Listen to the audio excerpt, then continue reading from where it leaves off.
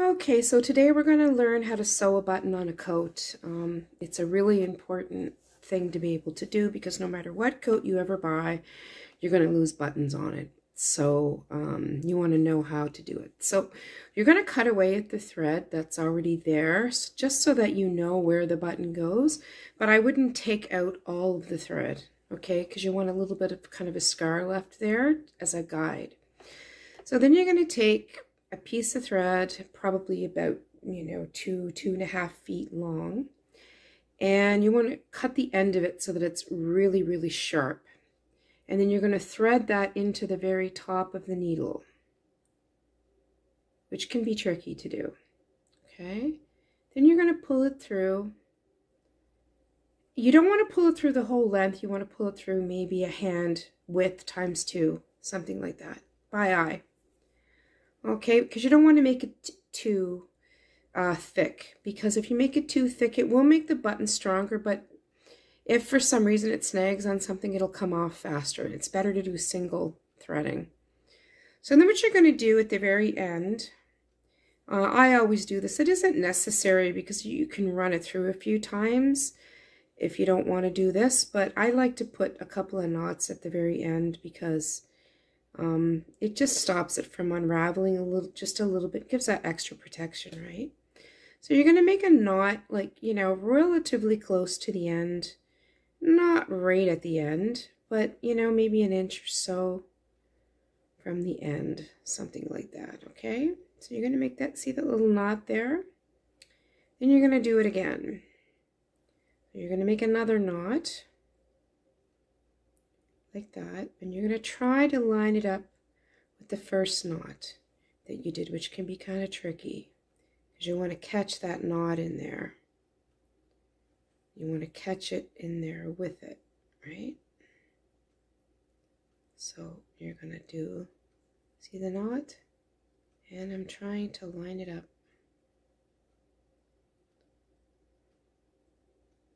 as best as I can, just for that extra added protection so that it doesn't unravel. Here we go, perfect. There you see the knot is slightly bigger, so I got it. Okay, that takes practice, by the way. So the first thing you're going to do, you're going to go from the outside of the coat, okay, so that you know where the end of the thread is. So you're going to start right where that little spot is, okay, where you've left that little piece of thread in there. And you're going to go straight in with your needle, straight through the leather on the other side. Now, because it's a thick fabric, you're not going to be able to go in and out with the needle on one side. You're going to have to go from the outside to the inside, and then you're going to go right back to the outside, but over slightly, just so you're not going exactly in the same hole. Otherwise, your thread's going to come right back out again. And you pull that out. Okay, so now you can see the end of the thread there. I'm not cutting that just yet. I'm going to go in there a few more times. So in and through. Now it doesn't matter that I'm using white thread, to be honest, because of the type of button this is. You're not even going to see the thread when I'm finished. We'll go in one more time. Doesn't matter if you get it in exactly the same spot in the back because no one's going to actually see it, right? So it doesn't, that part doesn't really matter. Okay, once you've run it through a few times and it feels pretty, pretty sturdy, right? You can pull on it and it doesn't come out. Then you're going to take the button. Now this particular button, the reason why the thread color doesn't matter is because of where the buttonhole is. See, it's underneath the button, so the button is going to cover all of that. You won't see that, right? So you're going to take the needle and you're just going to put it through the loop there in the button. And you're just going to go put your other finger on top of it to kind of hold it into place. You're going to go underneath the button with the needle through to the other side. And try to come in somewhere close to where you were just sewing. It doesn't have to be exact, but somewhere close. You don't want to be like all over the place inside, right? So as you pull through, you'll see the button will get closer. See that? Okay. Then you're going to go back from the inside through. You're going to go under the button and you're going to go through the loop like that, and pull it out. Then you're going to go back inside, not through the loop again, but just back through the fabric.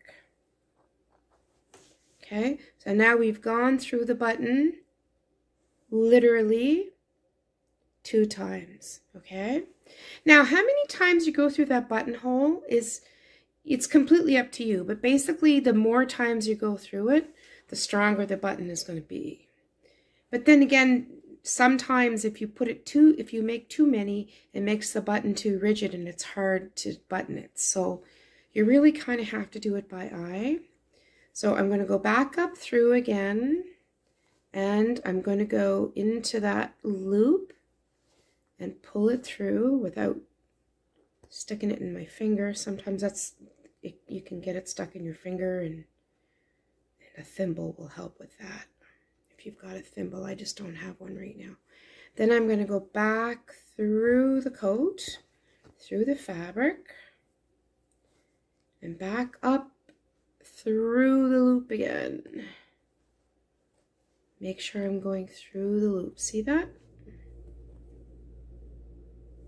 And then back inside the coat. Trying to get it in relatively the same spot. Okay. It's starting to feel pretty good now. Okay, you don't want it too rigid, but you don't want it too loose either. So we're going to go through the loop one more time. This is a very thick fabric, so you probably won't need as many loops. The thinner the fabric, like, you'll have to fasten the button on a little bit more tighter. Okay, and then back through the coat.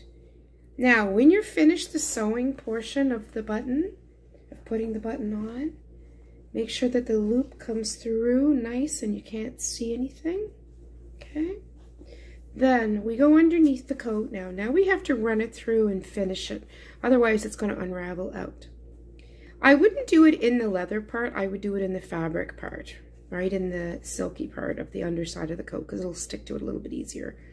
So then you're just going to run it through like this a few times through the fabric.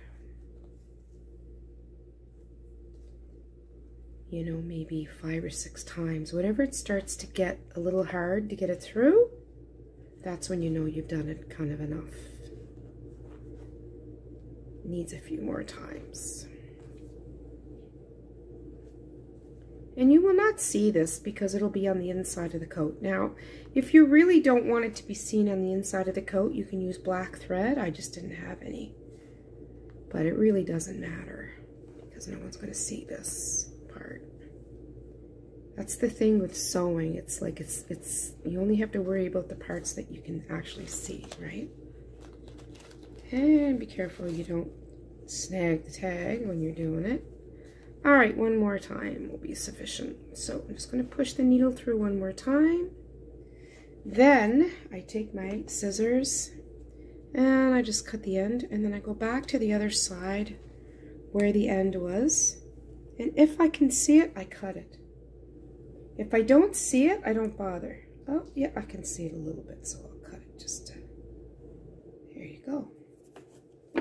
And there is your button sewed on.